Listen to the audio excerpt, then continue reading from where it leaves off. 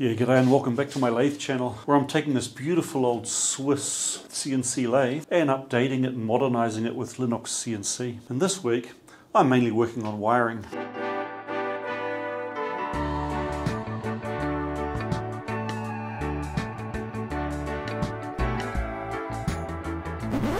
Right, wiring. To wire up the control cabinet, I'm trying to use as much of this recycled wire as I can.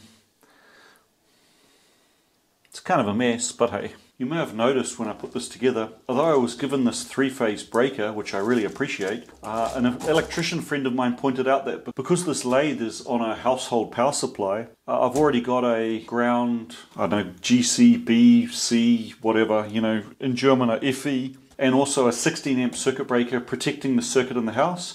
And it's not actually per code to put a breaker behind a breaker, so this I'm not allowed to install. Thanks a lot for giving it to me, but I'm not allowed to use it. I've run the first couple of circuits already, and then time-lapse the rest of it because it'll get boring. I'm using 400 volt three-phase power, and since the neutral is not switched, just run all of my neutrals through this block. The neutrals first, then do the earths, and then start with the phases. I need to mount this analog control board and also this I/O board, but unfortunately I've been having some trouble connecting to my 3D printer. It's got one of these duet Wi-Fi boards, but it's kind of hiding from me. Like, I use the M552 command to interrogate it, to ask, you know, what IP address it's on.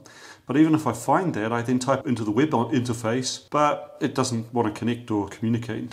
Luckily, one of our generous patrons, Jörg, who lives locally, offered to print these for me. These are printed in PETG, but he also printed one in ABS. And they're all very, very nicely printed, but the one in ABS just looks amazing. Just how round those holes are. No elephant's foot. Very, very nice sides and stuff. Super impressed at the quality of his printing. Put these captive nuts in.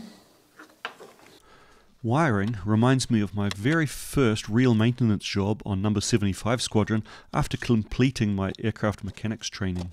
Aircraft are pressurized by blowing compressed air into the cabin and then controlling the rate at which it can escape. That is done by the outflow valve. On the A4 Skyhawk, the outflow valve is next to the pilot's left-hand ankle. My task was to replace it, and as you can imagine, even with the ejector seat removed, it is a very cramped, head down, ass up job with your shoulder wedged between the side panel structure and the cover over the depleted uranium bob weight at the bottom of the stick. Now, aircraft have a lot of wiring, and it gets bundled together in looms. There was one wire bundle about as big as your forearm right in front of the outflow valve that I had to work around.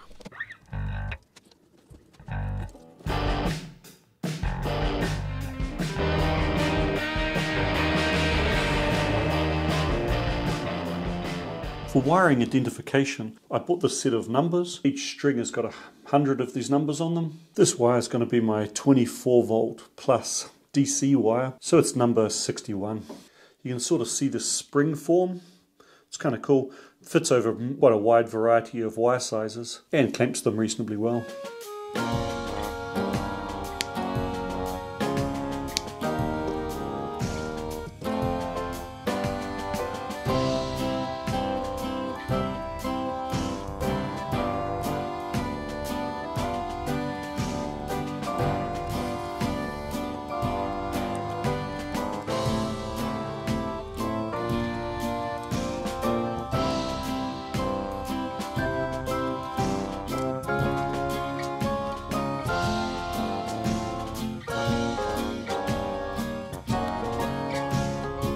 The existing ferrule on the end of this is too thick, so let's chop it off.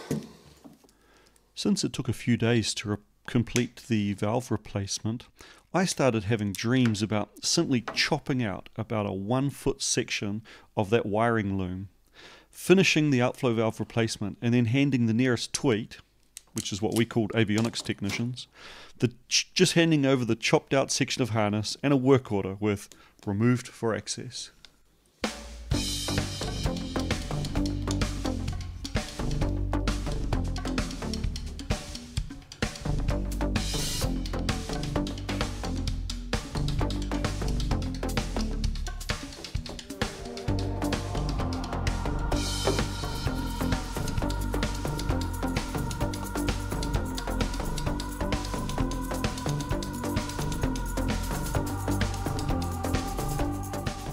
Right, so that's the power to the I/O board. It needs two 24 volt inputs because this pin powers the outputs down here and this pin powers the outputs under here. The only other board that still needs 24 volt power is this one. This is the analog output board, which is going to control the motion to the analog drivers. So it needs 24 volt input power as well. So now with the bulk of the DC power supply done and distributed, the neutral is distributed, the earths are mostly connected. I'll now connect line 1, then line 2 and line 3. These terminal blocks can be jumpered. The jumpers come in a little bent plate like this. You just cut off as many as you need. In this case, 3 will be enough. Click them on and put screws in each of the holes.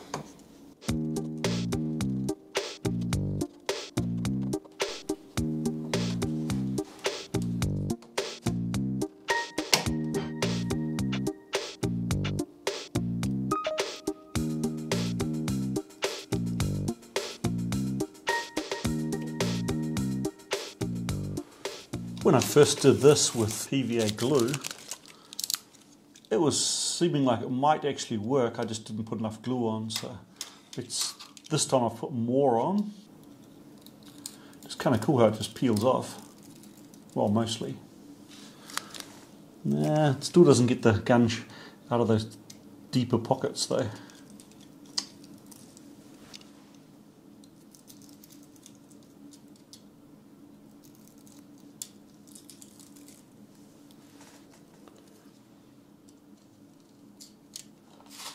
So the three-phase power is going to be coming in from this main switch. So I'm going to leave the first terminal here free because that's where the power is going to come in, and I'll start connecting with the second one. And the first service that I'm connecting up here is the circuit breaker, which will feed the VFD and the main spindle motor.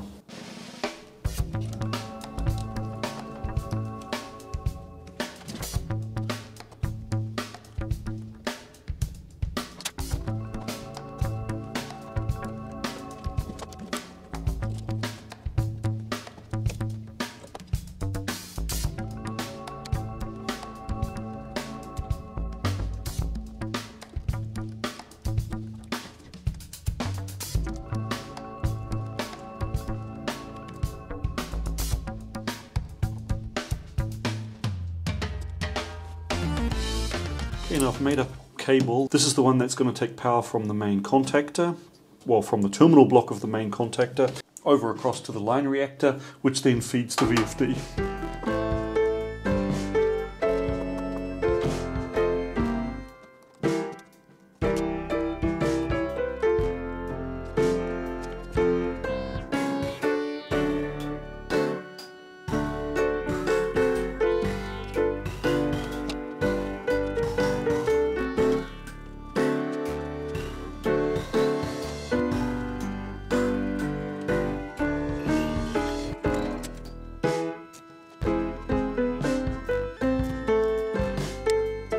I think I'm going to leave it there for this week. I've got most of the power wiring done, but wiring just takes a long time, huh? At least if you want to do it neatly and document what you're doing, it certainly takes ages. So that's it for this week. Thanks a lot for watching, and hopefully I'll have something more interesting next time.